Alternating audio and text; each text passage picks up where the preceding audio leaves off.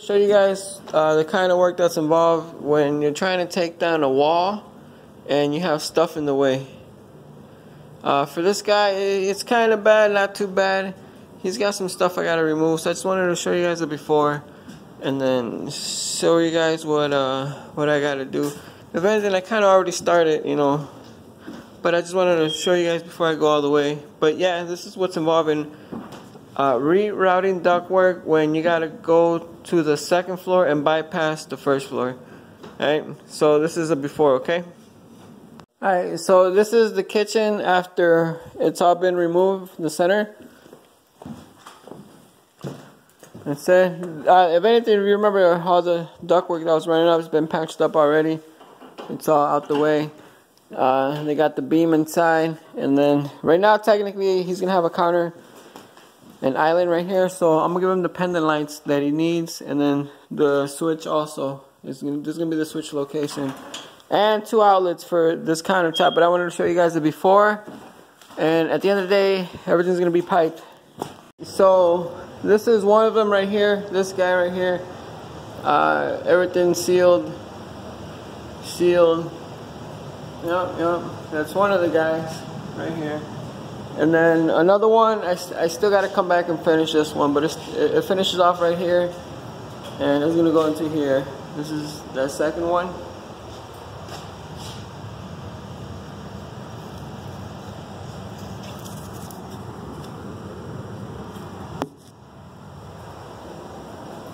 And then number 3 and 4, I ended up coming out through here. So these go straight, and then since it's at the edge of the house, it's a little bit hard, but at the end of the day, it went where it has to go.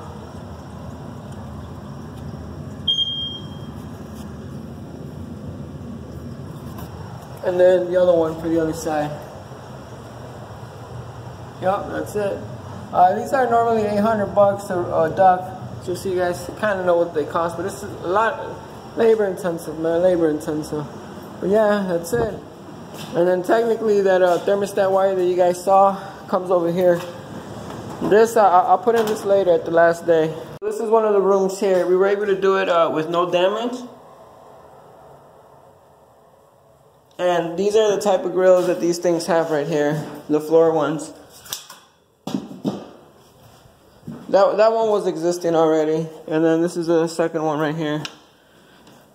Same thing.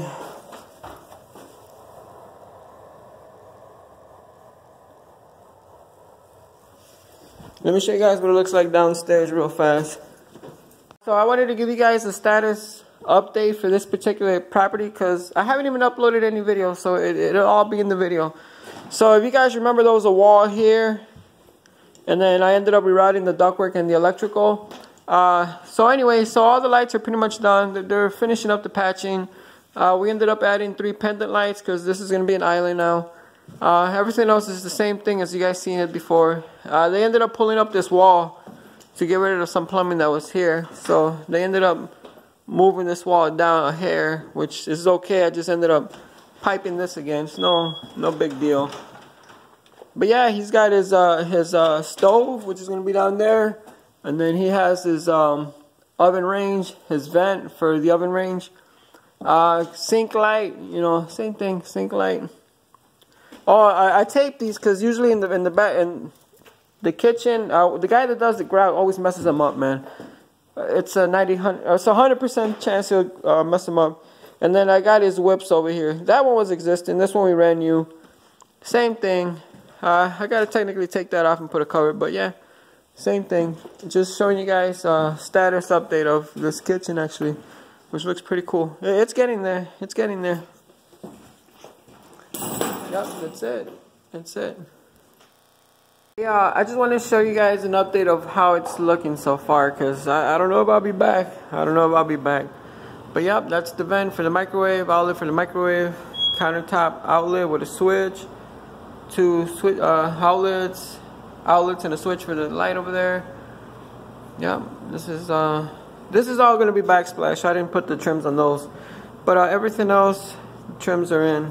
Every single thing in here, both floors, you know, just to get it out the way.